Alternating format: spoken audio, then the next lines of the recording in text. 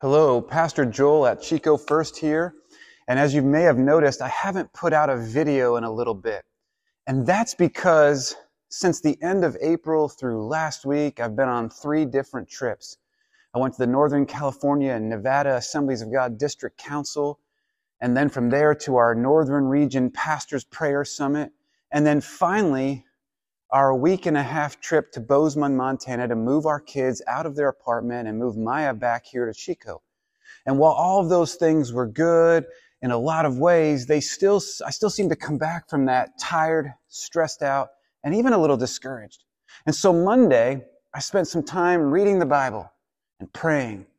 And what I found was God's peace and God's encouragement. And I read from Psalm 125, and this is one of the passages from our weekly reading at Chico First.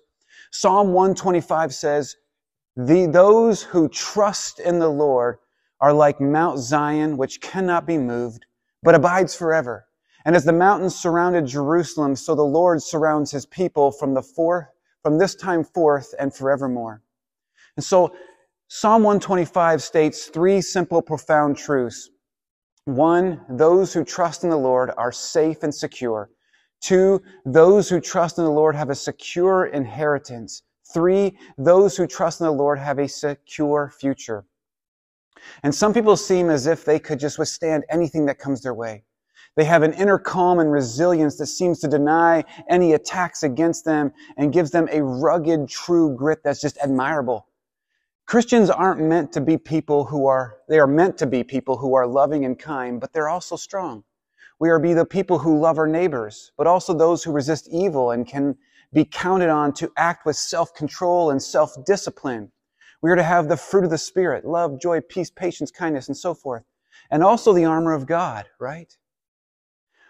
What's the secret to being this kind of Christian who can stand firm even under the attacks that come against us, who has that kind of resilience that can keep going even in the midst of the storm?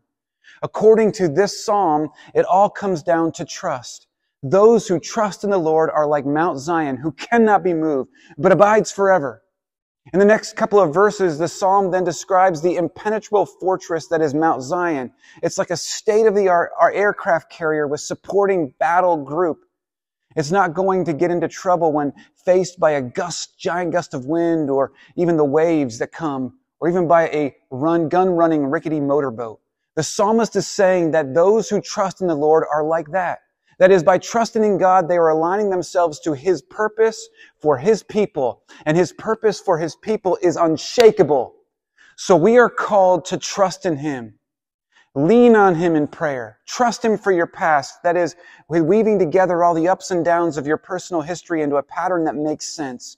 For your present even, that the unknown of the immediate now is all under the instruction of his sovereign care.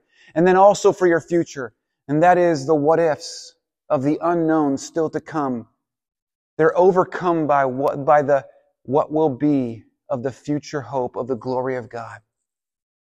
Trust God in your life. And that's what I found as I spent time in prayer and spent time in his word, that as I trust God, that peace would come over me.